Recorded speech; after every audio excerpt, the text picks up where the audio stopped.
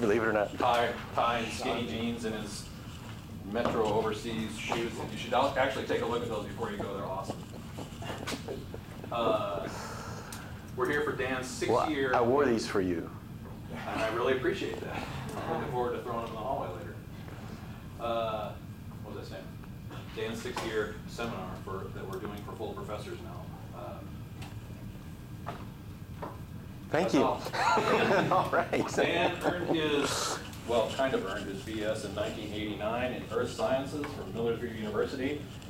Having seen his grades, there's a high probability that he had a solid minor in drinking Rolling Rock at the same time. Yeah. Pennsylvania beer.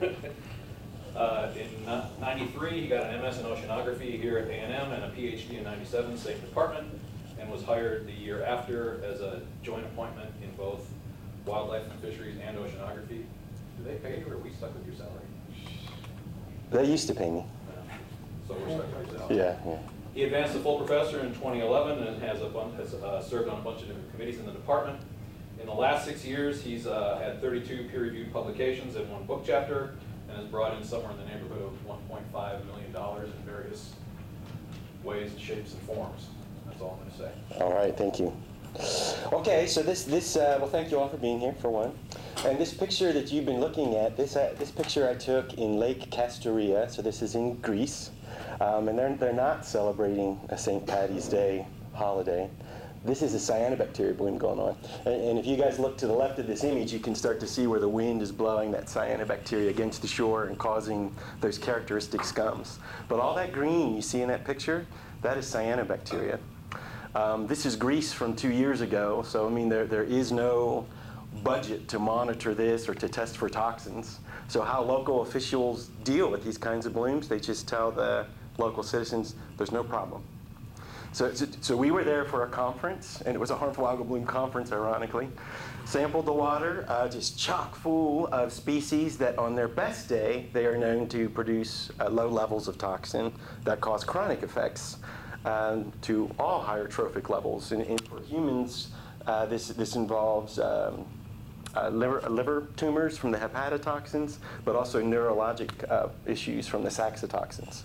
But as you can see in this picture, there's a dude fishing there, and the whole week that we were there, human use was going on in this lake. So part of what I do is I study these kinds of harmful algal blooms, but not just bloom case scenarios, also biodiversity that you see in plankton systems. And from these, you can learn some fundamental principles, and some of those I'm going to talk to you today. So I'm just going to focus on the research that my lab has published in the last 6 years, and then also on some research that is currently in review, and then one study is in a late stage of preparation. So I've broken that research down into 6 different topics, and I want to present all of that to you because I want you to see the breadth of what my lab does. Yeah, Gary's rolling his eyes. But we'll go quickly through the first 5 topics, and I'm intentionally glassing over those because that's not where I want you guys to spend your time thinking. Rather, it's that last topic, which will be on the biodiversity sustaining mechanisms. So, a lot of what my lab has done, in fact, over 30 papers now I've published on Promnesium parvum. This is another harmful algal species. It's just a single-cell phytoplankton. It's pretty small. And when it's non-stressed and in a good mood, it's growing mostly like an autotroph. So it's getting energy from the sun, sucking up inorganic nutrients, with low levels of toxicity that enable it to immobilize bacteria, and then it'll go and phagocytize those bacterial particles. But when it's stressed, it produces a lot of toxin. And that's when those toxins get into the water, all the competing algae lice. It comes along and phagocytizes all the exploded particles, as well as absorbs the guts of those cells that have exploded. So think about that. This is an organism that's capable of autotrophy, phagotrophy, and it's also saprophytic.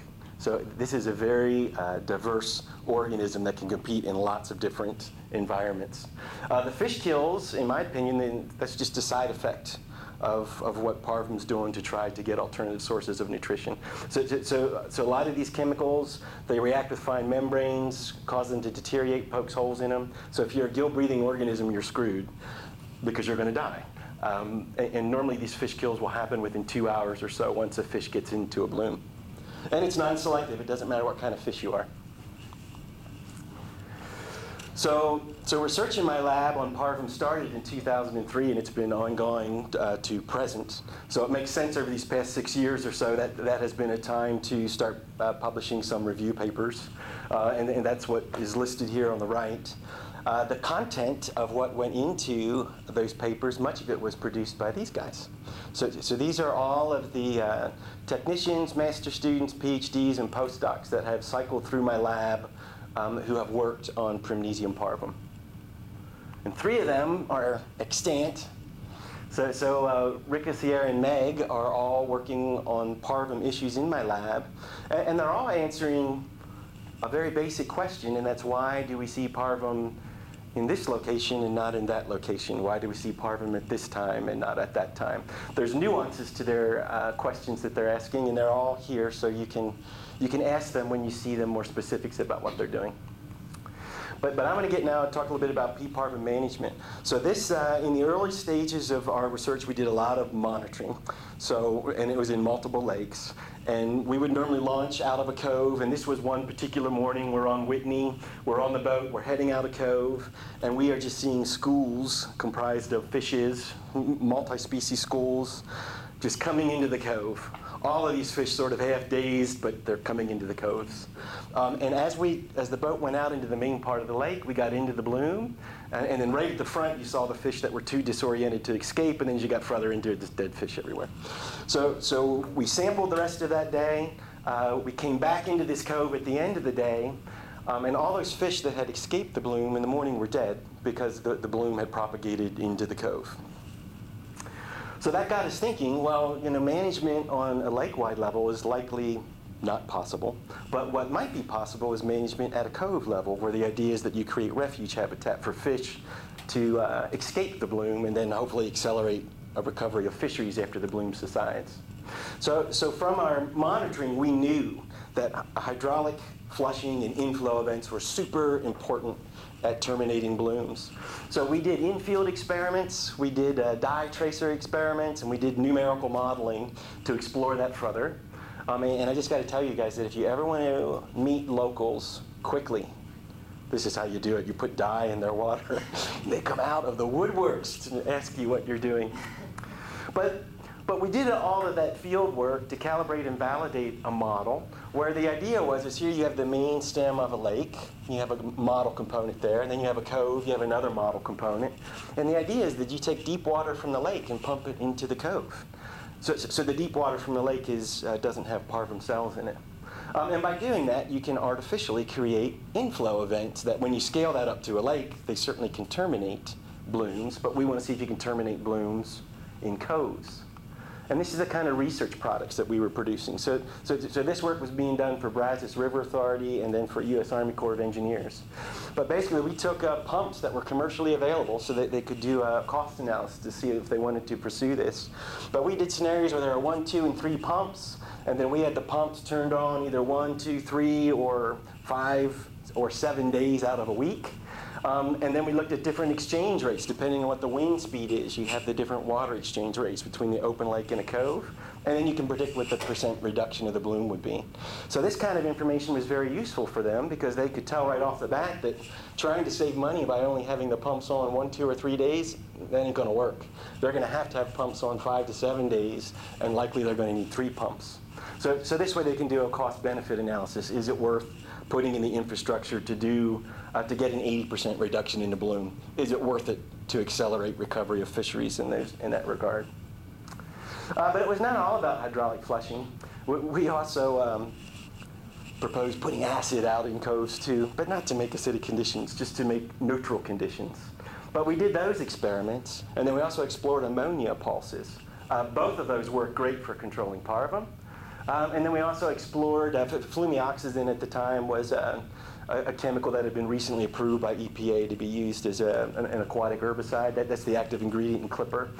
So we also did experiments that explored what that effect would be. And that also works really well, but that would be an expensive solution. We explored some biological control mechanisms. So one of the ideas that we had is because you never co-observe cyanobacteria and parvum, that perhaps the two chemically interact and that cyanobacteria could be used to suppress parvum. So we did those experiments and got like the exact opposite result where cyanobacteria actually stimulated the parvum. But we did see something exciting with rotifers. Yeah, I forgot to mention early on, so parvum doesn't just kill its competing algae, it kills its predators too. So the zooplankton that would normally feed on it, they die, and then parvum attaches to them and absorbs their guts as they decay. But not all zooplankton. So from our field monitoring, we saw that there seemed to be some taxa that could eat parvum while it was toxic. So we did more focused experiments, and these were all rotifers. And indeed, it does look like rotifers can exert a measure of top-down control on parvum even while it's toxic. I had to publish some stuff on doom and gloom issues. So in our area, we're predicted to have up to a 60% reduction in overland flow. And the mechanisms behind this are increased human population as well as climate change in our region. So the doom and gloom thing that I did is I looked at a 10-year period in 3 different lake systems, and I calculated the characteristics of inflow events that were large enough to terminate a bloom. And in that historical condition, like for example for Possum Kingdom, there were 42 such events, and they lasted for however many number of days. And then I just reran that analysis at different flow reduction levels. And you can see that if we indeed do have a 60% reduction, we're completely screwed. Look at it, we're going from 42 bloom terminating events down to 19. So that does not, our reduction in overland flow in central Texas did not at all bode well for the incidence of parvum blooms. Well, bodes well for the blooms, not for us who have to deal with them. And another concern that we have is, so Houston has big time water shortages, and that's only predicted to get worse. One of the solutions to that is to do an interbasin transfer, pump water from the lower Brazos into the bayous of the lower San Jacinto Basin. That could be problematic because the Brazos is where the parvum is, and you're talking about introducing parvum into a bayou system that drains into Galveston Bay, where there's a fishery there. I don't know, the fishery production there is, I think, 150 million a year or something is what it produces. So we also did experiments there to take assemblages from Galveston Bay and just see how they respond to an introduction with parvum. So anytime one of these bars is above 10 million cells per liter, that's bloom proportions, and that's the cell concentrations where fish start dying. So at all these different size fractions, it's not until you have included the very largest of the zooplankton do you start to see any sort of control on parvum. So this is a real threat to Galveston Bay, and it's something that needs to be considered in the state water plan. Now, moving away from parvum, so we've done other work that deals with inflows. And in sticking with Galveston Bay, that's a neat system because you have 2 major rivers dumping into it. You have the San Jacinto and the Trinity. And everyone wants to be able to predict what's going to happen to a system when you have reduced flows, or increased flows for that matter. Galveston is a bit complex because when you have higher flows coming down the San Jac, you actually stimulate productivity. You have higher flows coming down the Trinity, and you reduce productivity. So you have these opposing and co-occurring effects of inflow depending on which watershed that flow is coming into it. And we followed over time how productivity has changed as well as diversity at an aggregated taxonomic level. And you get a relationship like this that is not at all expected. So normally you think of when you increase productivity, you also increase species richness, or said reverse, if you increase richness, you increase productivity. That's not the case for the data that we have at Galveston. So it's at those lowest productivity levels, that's where you can see really low diversity or super high diversity. When productivity is high, you see an intermediate level of diversity. All of that, though, you have to take with a grain of salt because it's all based on fixed station sampling, and that's a hard thing to extrapolate to a liquid environment that's moving around. So I've been working with some folks over in civil engineering to develop remote sensing algorithms that are good for type 2 waters in Galveston Bay, and those are some of the maps that we've produced. We also, and so this one I'll slow down just a little bit more on because it was pretty tedious. So we're doing similar things in the San Antonio and Copano Aransas Space System. This system is of particular importance because the whooping cranes come here in the wintertime. And while they're here, they're primarily feeding on blue crabs and wolfberry. So folks are very interested in how inflows might influence the salinity and nutrient and productivity environment because the blue crabs and the wolfberry are dependent upon it. So in this case, we're working with Texas Water Development Board. They run their TextBlend model, which gives us really nice, detailed circulation vectors. This is a time of low flow. This is what it looks like when you have high flow. For our model domain, we divvy this up into 6 areas. We did that because that's where we would have enough available data for the model calibration validation process. But that's what our model domain looked like. We dropped down into that a multi-species, multi-nutrient model, and we produce products that look like this. So probably you can't see the dots from the back, but everywhere where you have dots, those are the data records. They go back 20 plus years. The solid line is our model prediction. And you can see we're really good at predicting productivity, and we're like spot on with dissolved oxygen. So this is the productivity, that's DO. So once you have that, you can produce a product. And in this case, this is work that we did for TCEQ. So here we can look at how inflows, how they might change, and how nutrient loading might change. And in turn, how will that influence the annualized productivity as well as the dissolved oxygen minimum. And with inflows, I've had the opportunity of working with other groups who work in blackwater systems. So the Australian group that I work with, this is in the Bega River estuary. Very cool in that in this system, it's just not apparent where the primary productivity is coming from, but yet it's super productive. But here we're able to trace the dissolved organic matter. So the allochthonous carbon coming into the system, we could trace that up through the zooplankton and into fish. So in this case, you have a food web that's being supported by heterotrophs, not autotrophs. Same thing in Wine Miller's sampling site in Sinaruco. That work we did in the mid-2000s, but the capstone paper that came out describing that came out in 2014. Same type deal, except for here you have a major subsidy going on with migratory fish. No one's going to comment on the fishing pictures there? I don't think you caught that. I can only say pictures don't lie. And then I'm doing lots of fun work with the Greeks. So here it's not on inflows, but it's dealing with meta-communities. So we're really interested in how the rate of migration influences biodiversity. So here we take assemblages from the Aegean Sea, bring them back to the lab, allow them to self-organize under different conditions, and then once they come to a stable state, we initiate a mixing experiment, which is a meta-community experiment. And we're duplicating the work that we've done from assemblages from the Aegean in the lab. We're doing it in these salt production facilities, which is super cool. So a salt production facility, you have a bunch of ponds, you circulate water through it. The idea is you want those ponds to come to steady state because it's a purification that goes on. And you keep circulating, it gets saltier and saltier, and by the end you just have salt. The reason why this is so good is because there are multiple tracks that the water flows through. So if you take a low salinity track, you can find ponds that are at near steady state, and then you can initiate meta-community experiments using those. So that's been lots of fun too. And then I've had some opportunity to do some miscellaneous stuff. So with Angela Whitmer, she was a PhD student of Mary Wixton's. She took my 611 class, and her and I started talking about her work on beach communities, and she got lucky in that her sample sites were just mowed over by Hurricane Ike. So that was an opportunity to look at before-after effects. And there it was great because beaches that weren't drived on recovered very quickly, but the ones that were drived on just did not recover at all. And we showed that nicely in her paper. And then Joy Deb, those of you who got to know Joy Deb will know that he is a remarkable intellect. And he was paid to do the SABS-CABS work that I showed you earlier, which just was barely challenging to him.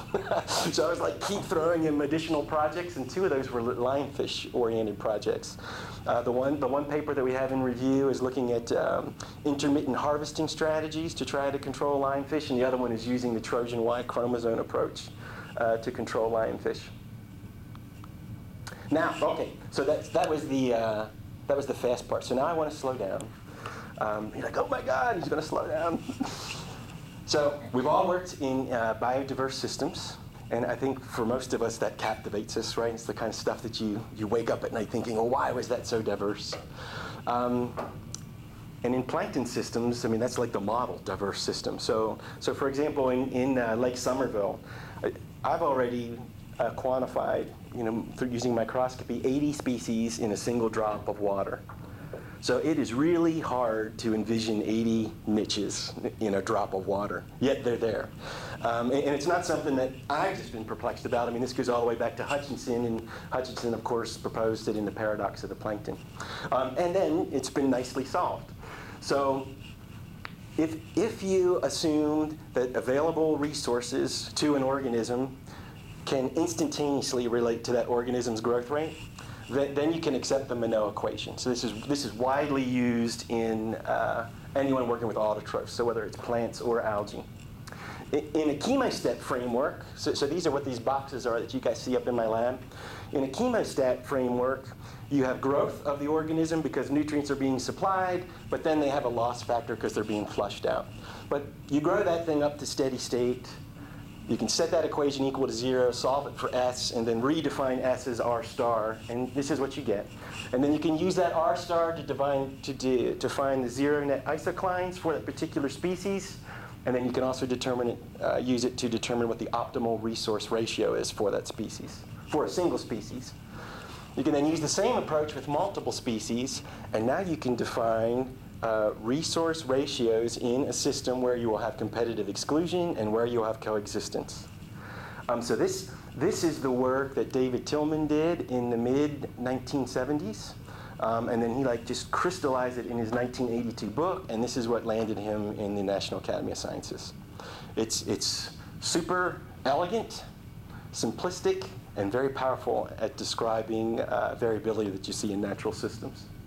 So if you're working in a plant world, this gradient is very easy to visualize spatially, right? Because land's not flat. There's hills, there's precipitation gradients, there's light gradients. You got all kinds of gradients. So it's easy to see how you can have species start to partition that resource gradient and have some very fine distribution in niches. If you're looking at a drop of water, it's more difficult to see those. So instead, you don't look at a spatial niche, you look at temporal changes. So now if you have a fluctuating environment, and if that fluctuation periodicity is at the right frequency, you can maintain many, many species. So that's the theoretical part. And that's what all my, I don't want to say training, because no one ever trained me with that stuff. I just read a crap ton of stuff and figured that out. But that's my entire life from a student to now.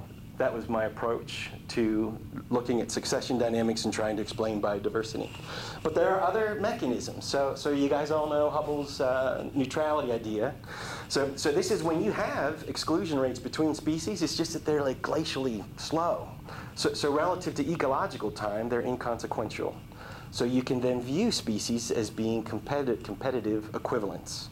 So in that case, then, the distribution of species is just described by the stochastic events that affect dispersal, and then stochastic events that might affect local extinctions when populations are at low density. And that's it. So neutrality flies directly in the face of niche theory. I mean, they are diametrically opposed. But there's a different theory out there that reconciles the two, and that's what's called lumpy coexistence. So lumpy coexistence is the idea where along a resource gradient, species will self-organize into clumps, where we're within a clump, species are self-similar, but between clumps, they're pretty different. So what that means in terms of neutrality, if you're in a clump and you got neighbors in your clump, you're neutral. But if you're looking at somebody who's in the clump on the other side, you're not neutral. You are very competitive with that other clump, and that's where niche theory governs it. If you are an invader, and you're invading into a clump, chances are you're going to be a successful invader. If you're an invader and you arrive in the gap between clumps, you have no chance of having a successful invasion, because the competition against you will be so steep. And then the third mechanism is the idea of intransitivity. So this is where you have a single species or an assemblage of species, we'll call it B, and they're able to outcompete species A or assemblage A. But then B gets outcompeted by C, and then C gets outcompeted by A. If you have that kind of environment, you have a succession denouement that goes A, B, C, A, B, C, A, B, C, and it keeps repeating. And when that happens, you can have very high diversity in the system. So that's the rock, paper, scissors. And if you do a literature search into rock, paper, scissors in the ISI database, you find lots of papers. So that's a scientific term. Did you guys know that? So what I want to do is look at how neutrality, lumpy coexistence, and intransitivity, how do they function in plankton systems? The work that I did before this 6-year period didn't bode well for those 3 theories. So I was using spatially simplistic models, and I would get them to mix, and my diversity just kept collapsing. So from my earlier work, I was thinking, wow, better stick with the fluctuation stuff that Tillman worked out, because that works. This other stuff is not working. But enter Joy, Deb, and Francis. So the work that they did, they're looking at spatial systems that are more complex. And because they're more complex, that allows the possibility that source-sink patches can develop.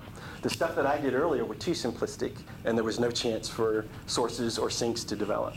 So with Joy Deb, he did a one-dimensional model. Imagine flow coming in 2 ends of a pipe. It hits in the middle point and exits out. But then he also did a 2-dimensional model. So imagine 2 eddies side by side circulating. So Joy Deb put those 2 models together.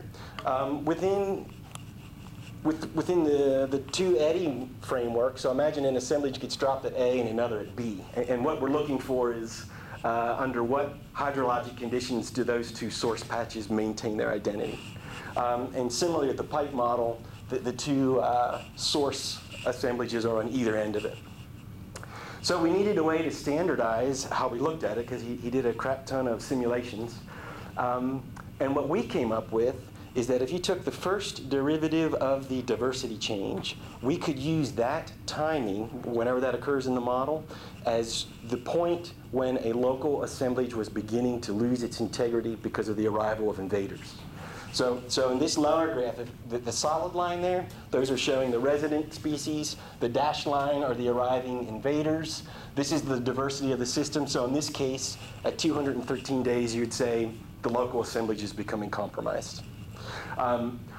Whether or not this is true or not actually doesn't matter. What's important is that we consistently use this tool across all simulations to do our comparisons. Sorry guys, this one's small. So this is a representative neutral, lumpy, and intransitive. And what you can see is that the lumpy, the time takes a little longer relative to the neutral, and that the intransitive, it's a bit shorter. And then you can create these surface plots. So these are the different hydraulic dilutions, and these are the different advection rates. This is in the pipe configuration of the model. I don't particularly want to get into the nuances of the curves with you guys, but I want you to see that the intransitive surfaces are the lowest. So that means they are the most sensitive compared to lumpy and neutral assemblages. And then in the 2 eddy version of the model, same deal. So neutral, lumpy, and intransitive is super low. So the work that Joy Deb was doing was suggesting that intransitivity is not likely going to be happening in aquatic environments. And then enter Francis.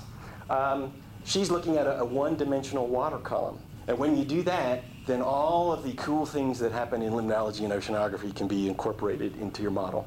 So these things involve light gradients, they involve changes in sinking rate, changes in vertical mixing. You still have hydraulic displacements at different depths, and you can put in rescue effects from offshore waters. I won't get into her results because they're a bit complex, but they were similar to Joy Deb's, where the intransitive assemblages were the least likely to maintain their identity. So things were not boding well for intransitive assemblages. And then Roelke, so she takes these models and she adds allelopathy to them. So now we're linking the biodiversity stuff with the harmful algal bloom stuff. And then what we vary in the model is how sensitive the target species are to the toxin, and how quickly can the allelopathic species produce the allelochemical. So everywhere where you see a dark blue, that means that you had a monospecific bloom of the allelopathic species. So you had a harmful algal bloom. Everywhere you don't, that meant that some of the residents were able to survive. And there are differences that you see. So this is a neutral, this is lumpy, and this is intransitive. For our purposes here, just look at the slope of these things. So you can see the slope gets steeper as you move down to the intransitive. There are fewer pixels that are blue. So that means there are fewer incidences where you can have an allelopathic bloom, which means that those assemblages are more resistant to allelopathic bloom takeover.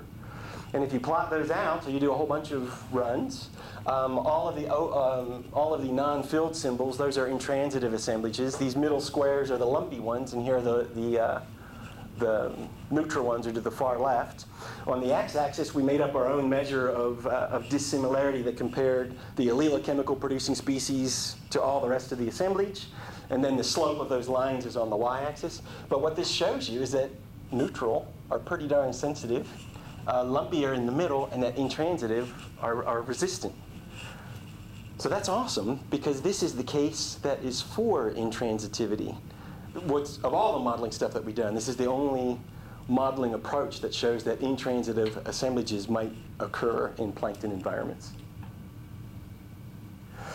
But Rick went on, and we got some field data from 8 different lakes where we were able to get the total biomass of the allelopathic species as well as the size spectrum so that we could look at, measure a degree of lumpiness in those systems. And this was pretty cool. All of the systems that are plagued by allelopathic species, blooms of allelopathic species had fewer lumps. The ones that aren't had more lumps. So in this case, the empirical data was strongly supporting the modeling data. Now to tie that with fluctuating environments. So in this case, so all these little dots, those are the species that are in the initial assemblage that self-organize into some sort of an assemblage. And then the dark arrow is resources fluctuating. And how quickly they fluctuate matters. So if they fluctuate quickly, you see a dynamic like this where you have 2 succession patterns that are distinct from each other. And that's the case that we see in lakes and estuaries. There's typically a winter through spring succession pattern that is distinct, and then there's a second one that goes summer through the fall. So this emergent behavior in the model is consistent with real-world data in plankton systems. If you slow this fluctuation down so it becomes gradual, you get this sort of mirror image succession. That hasn't been documented in plankton systems, but I think it's because no one's looked for it. It has been documented in flowering plant systems and the insects that are dependent on those flowering plants. But we tested this model with a whole bunch of different scenarios. These are the different response variables. That first one made sense. So when you increase complementarity, meaning this downward curve becomes more pronounced, you would get more biomass. That makes sense, right? As species are more complementary to each other using resources, you expect more biomass. But we got less over-yielding, which is completely counterintuitive. But it can easily be explained within the framework of this model. So imagine now 3 different assemblages of varying complementarities that have self-organized. So the assemblage along the red line, those would be the least complementary because they're just a linear line. And then the ones along this green line have the highest level of complementarity, and then the blue line would be the intermediate level of complementarity. So you can see right off that the highest level of complementarity are the ones that have the lowest R star values. So of course they're going to have the highest biomass. It's defined that way, right? So that's not surprising. But what is surprising is where the over-yielding thing comes in. So look at all of the low complementarity intermediate species. Those numbers beside those dots, that's how well the species performs when it's in a monoculture. And these numbers are 5.3, 5.2. Compare those with the high complementarity where those numbers are in the upper 20s. Huge differences. And that explains the difference in the over-yielding. So over-yielding is a measure of polyculture performance divided by the mean monoculture performance. If your monocultures all do crappy, of course you're going to have high over-yielding. So in this case, this is actually kind of showing the danger of how to interpret a measure of over-yielding, because here, over-yielding is higher not because the system is producing more biomass, but because the monocultures do really crappy when they're isolated. But that was cool. But the other thing that was jumping out is look at these clumps that form, right? You see that at multiple levels of complementarity. And if you look at that differently, this is so this is a 360-day periodicity in the model, and these are the number of cycles. Here you see the emergence of clumps, right? So the graph I just showed you, you can see that they're there, but this is showing them a bit more robustly. And at different periodicities of fluctuations, you still see clump emergence, but they're in different locations, so different numbers of clumps. And it's only when you get to 15-day periodicity that you lose the clumps, that you just have survivors on either extreme of the resource gradient. And how robust is this? So in this upper panel, these are all the different periodicities that we explored. And you can see that the position of the clumps changes depending on the periodicity, but it's still clumpy. And then you can change the phase difference between when nutrients are loaded, and that changes where the location of where the clumps will occur along the resource gradient, but it's still lumpy. And then you can also change the peak amplitude. So instead of big peaks in nutrient pulses, those peaks can become small. And again, that changes the position of the clumps, but it is still clumpy. And now this is the cool part of this work. So if you so you have your resource gradient. If you just take two species on either end of the resource gradient, and this is using the Tillman resource ratio framework. What that trajectory is the nutrients, how nutrients change through time, and you see that characteristic figure 8. If you take two species, instead of from the extreme, you just take them a little bit in on the resource gradient. This is where you get the cool butterfly looking shape, and this is what Steve Lorenz did his "if a butterfly flaps its wings in Brazil, are there tornadoes in Texas" thing. That's where that's coming from. If you add all those together, you still get the butterfly, but the shape of the wing is subtly changed. But if you allow the model to self-organize, so you're not cherry-picking species, you get this complex pattern in the resource ratio. And everywhere where the arrows are closer together, the model is spending more time at those resource ratios. And what you can see is where all those little arrows are clustered, those happen to be in the regions of the surviving species that self-organized. I mean, they're near to the optimal resource ratios of the surviving species. So now what was interesting about this is that the self-organized assemblage emerged after about 40 to 50 cycles. It was there. There might be subtle changes in it, but it was there. This pattern in the resource ratio, this emerged like after the second and third cycle. So this happens quickly, and we don't know why just yet. So clearly this pattern then dictates what the final structure is going to be, but why this pattern emerges before the actual assemblage starts to structure itself is still a mystery. So this part of it we got published, but there's clearly more work to keep going on that. And then I can't help myself, so I have to make the model a little bit more complex. So here I'm adding self-shading, grazing, and pathogens individually, and then all combinations of them. And this is with the sudden changes in the resource fluctuation. So what you can see is that same succession pattern where it's back-to-back succession, but way more species now. So this is way more representative of what you would see in a natural environment. But look at what happens when these fluctuations become gradual. You get this. If you were sampling a system that was being governed by these dynamics, you would just say it was chaotic. I mean, there's no way your sampling technique would be able to resolve patterns like this. Each color is a species? Each color is a different species, right? Which that brings me back then to the 80 species in a single drop of water. So you could imagine trying to explain that if these are the governing dynamics in your system. And then again, we just can't help ourselves. So we wanted to look at then what would happen with extinction. So we wanted to, so these are self-organized assemblages. So what's the game called? Is it Jenga? Where you, which is, imagine your Jenga thing is built up, right? So this is your assembly structure that's self-organized. Well, let's cause an extinction by pulling a block out. But it's not just a single species, right? There's a cascade then that falls after that. So what we did here is we would cause a single species extinction, let the model re-self-organize with all the cascading extinctions that would go on until it came to a new steady state. And then what we plotted out was the richness versus how efficiently it could use a resource. So all those black diamonds, those are the assemblages that are still intact. So we haven't caused an extinction yet. And the relationship between richness and resource use efficiency, it's flat. There is no relationship. But if you have compromised assemblages that have experienced cascade extinctions, that's when you get this slope. And it has long perplexed limnologists and oceanographers why you see variance in this particular biodiversity ecosystem function. And this is the first time that a mechanism is being shown that explains that. So we're excited about that too.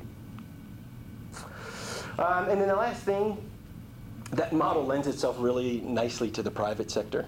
Because you can quickly change it to become a algal reactor. So in this case, I was working with people at Algae Journal, and I was showing them how they could change the periodicity in which they harvest and the nutrient loading to increase the stability in their productivity over time. But that came at a cost of sacrificing what their total productivity could be. So if you're an algal production owner, you want as much biomass produced in as short a time as possible. But if you have an infection that affects your reactor, you're down for months till you get it back up and running again. So it's a game that you play in this industry with stabilizing your production versus the amount of production. And this model nicely provides a tool for doing that. So with my concluding thoughts, I've become a big fan of models that self-organize and then doing experiments with them. And it's easy to become a fan of that now because computational power enables that fairly nicely. But when you do that, the whole argument that ecologists have between niche and neutral theories, that goes away, right? Because if you self-organize, now it becomes a game of what are your assembly rules and what are your environmental conditions that are being applied during the process of self-organization. Because you can bring about both neutral and lumpy assemblages when you do that. In my mind, I think the idea of lumpy coexistence should actually become our default framework of understanding. I don't think classic niche theory that's taught in every ecology book should be the default. I think this is a better one. And then the last thing, I always talk about this at conferences, and I just get nothing but blank looks. And the reason why is because I think it's daunting. When people study complex systems, they tend to measure what they can, and then that's what they report on. But there's no a priori effort to ask, well, what level of complexity do I actually need to sample for to capture the variability in this system? And what I hope to show with the models is that just by adding one or two more processes, you get wildly different results. So there needs to be thought that goes into our monitoring and our management efforts as to the roles of nutrient self-shading, allelopathy, preferential grazing, taxon-specific allelopathic interactions, all of these things, before you can really figure out what sort of monitoring that you want to do. And then the last thing I want to acknowledge the people over the past 6 years who I've been very close to. We always need good colleagues to be productive, and these are the people that I've been very productive with, and then they also are very good friends. So with that, I will take any questions.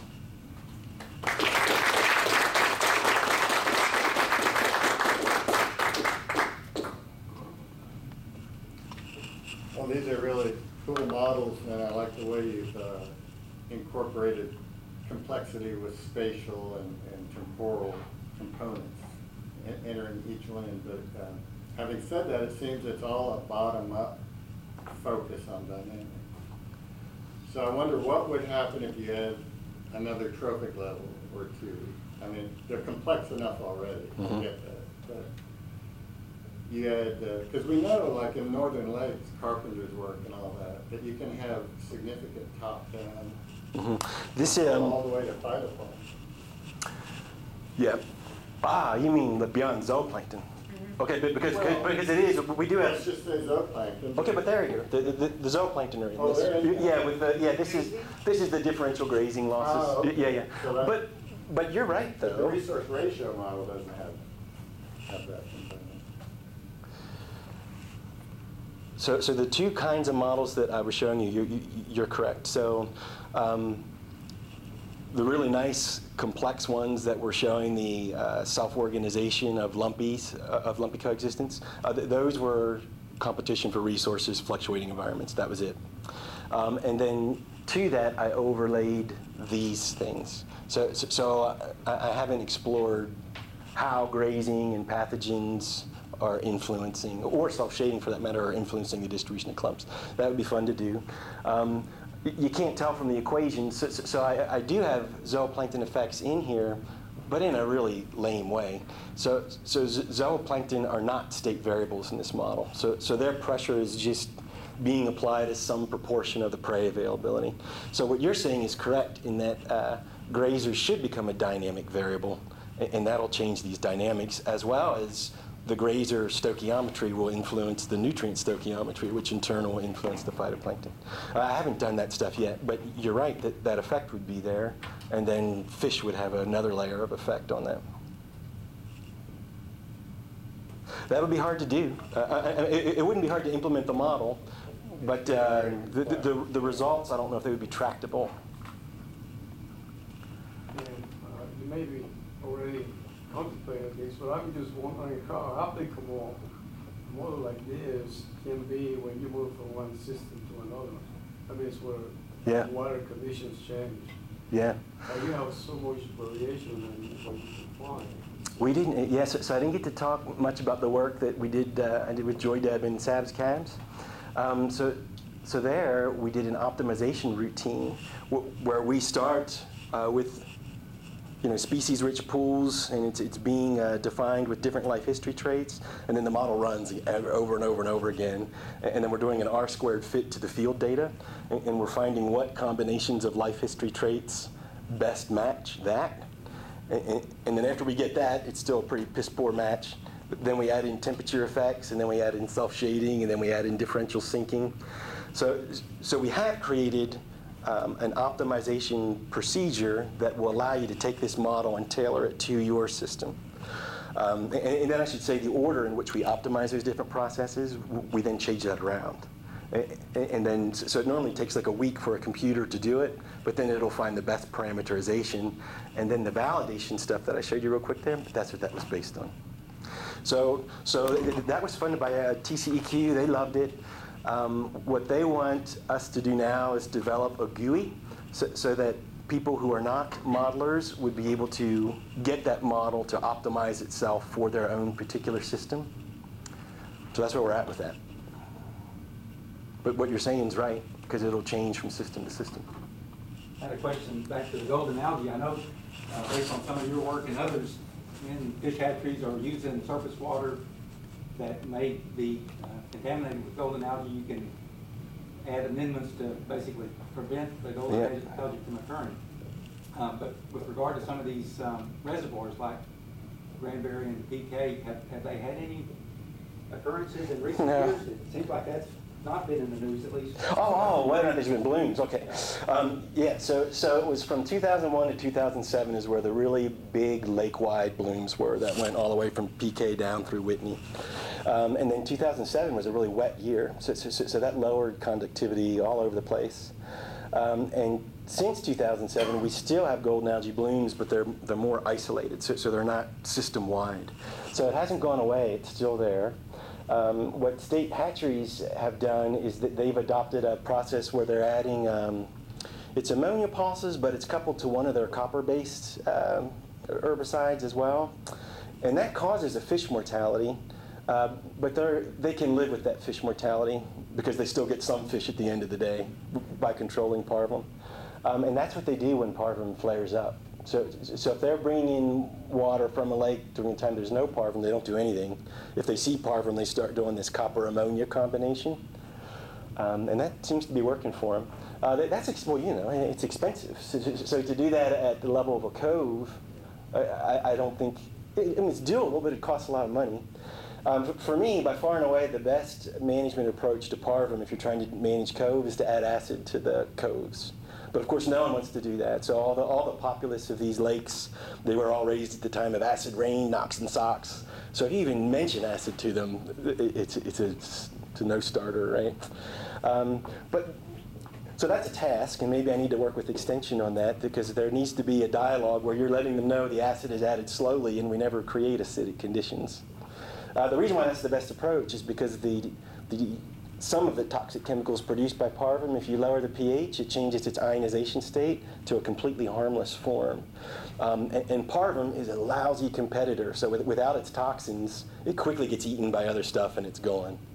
And we showed that in our experiments. That, I mean, that effect happens like within a day. So that would be a nice way to do it, but there's a lot of social barriers to overcome.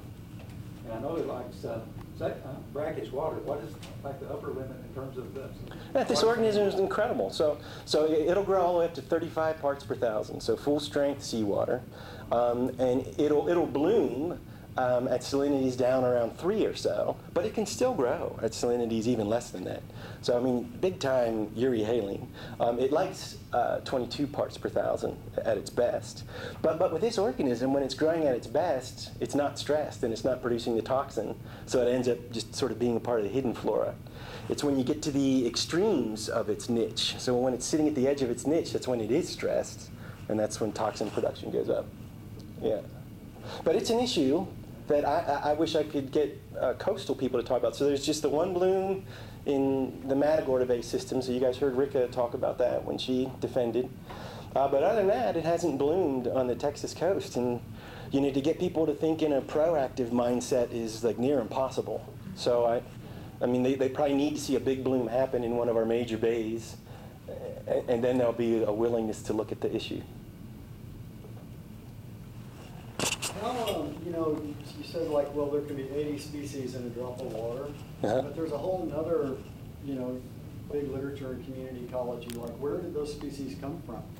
And so, you know, a lot of this literature talks about disentangling the roles of history, you know, through phylogenetic analysis and relationships among species, you know, in combination with local processes.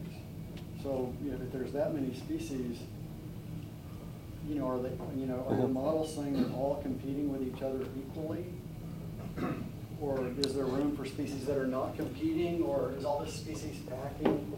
Is it with species that are more closely related to each other? And that sort of thing. Okay, well, so to the first part of your question, let me say that there could easily be mass effects going on, right? So you could be looking at a species-rich assemblage where half of those species, they're there because they arrived there, not because of local conditions. So certainly that happens. But to your other question, that's why I think that lumpy coexistence should be the default framework of understanding and not niche theory. So those niche models, it is competition that is driving what you see. But in a lumpy model, it's both competition and neutrality. So just because you have a bunch of species, it doesn't mean that the competitive interactions between them is intense. This framework allows those kinds of questions to be explored. Now, how I defined the life history traits, it was based on maximum growth rates, and then it was based on half saturation coefficients of nutrient-limited growth.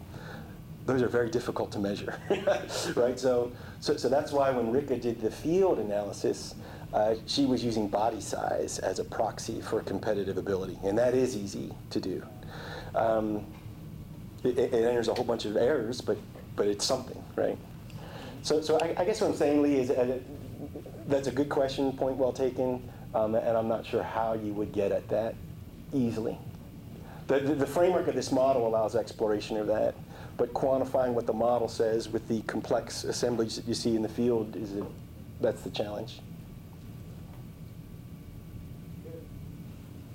We have technologies now where you can, stream water through a hybrid flow cytometer. It gets them in a laminar flow or flows a particle at a time. You can take a picture of it, and then the software is advanced to such a stage where it'll determine what the morphology is and give you an approximation of what the best species would be based on morphology. So it's pretty sweet. Not expensive though. But.